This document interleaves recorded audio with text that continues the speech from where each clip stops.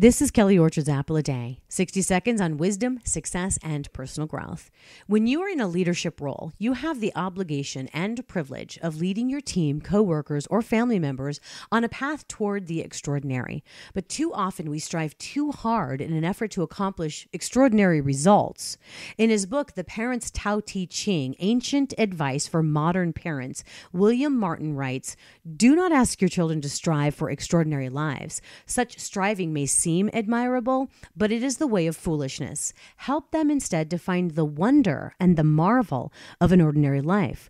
Show them the joy of tasting tomatoes, apples, and pears. Show them how to cry when pets and people die. Show them the infinite pleasure in the touch of a hand, and make the ordinary come alive for them. The extraordinary will take care of itself."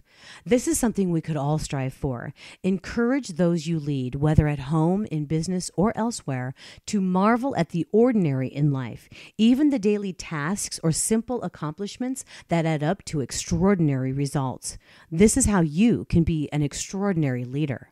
This has been Kelly Orchard's Apple a Day. Now, go out and be fruitful.